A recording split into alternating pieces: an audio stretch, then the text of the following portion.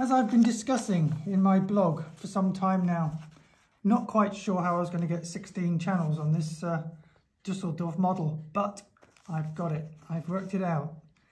This sheet shows you the channels I'm going to use for the demonstration. The first four are the normal ones for aeroplanes. It's a shame, but these things are always set up for aeroplanes and not for boats. It's a shame. I'm using channel 5 for servo 1, channel 10 for servo 2, 12 for 3, 13 for 5, and 16 for 4. So I'll just show you in the Taranis. This is the Taranis X9D Plus. Welcome to OpenTX. Switch warning. Yeah, don't worry about all those. Right, we'll go into the menu and you'll see that Dusseldorf is number 3. So I'm using Dusseldorf. I'm actually, the star says it's on Dusseldorf. This is the page where you set up the boat in the first place. I won't go through all that.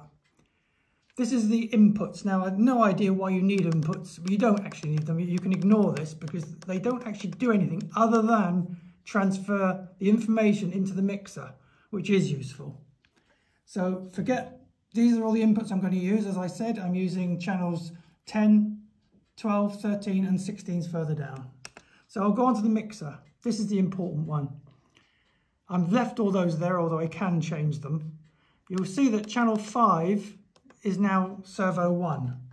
Then I'll scroll down and you'll see that channel 10 is servo 2, channel 12 is 3, channel 13 is 5, and channel 16 is 4.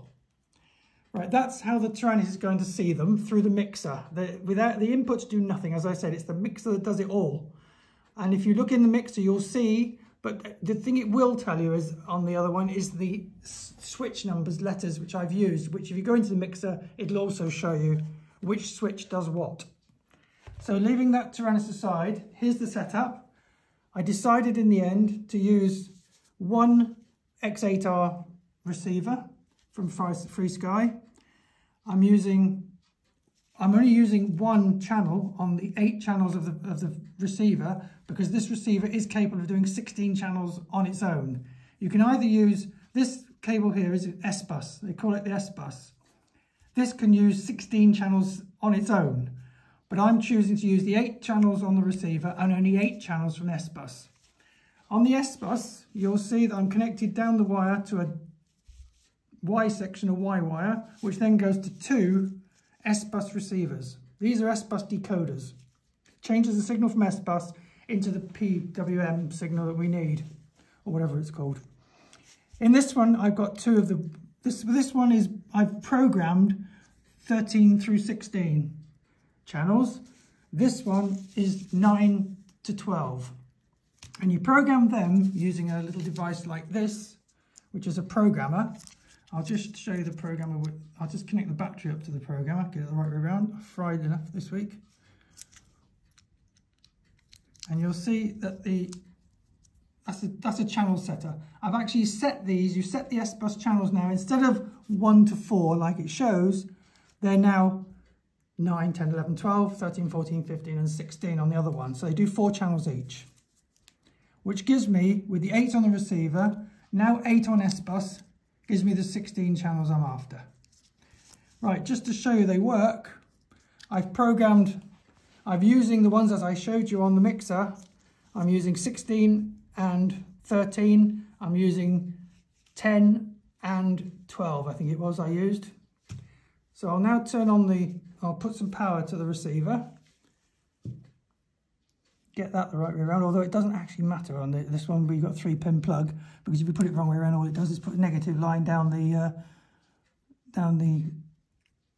signal line, which doesn't really hurt it. It's the other one I did wrong, and as you'll see later, I fried one. Right, so now you can see that the receivers are all on. Everything's now working. The S-Bus is live. That's all coming down this one cable, you must remember. So I've only got one servo actually connected to the receiver, nothing else, and a battery. And now I'll just show you, I've programmed the switches. I've done it so that I've got the 4 top switches programmed for S-Bus. And I've got that, sorry, for the servos, and that one. I've got one of the rotating knobs also programmed to show you can program anything through the S-Bus. So if I now operate the servos, you'll see down the row of servos there. That one's gone right to the end. middle central setting. So that's a full moving servo set in the middle. Same with this switch here. The other one over there moves. And I can go to channel. He works. Go to this one. He works. Go to the slider knob just to prove these work as well. And you'll see that I can get a proportional movement on that servo as far as I like. So I can now program all 16, as I can show you, through the empty channels there, plus my empty channels there. I've now got 16 channels as I wanted. Just one last thing before I go. If anyone can help me here, I'll just turn this off. Because telemetry lock. Unfortunately fried one of my X8Rs.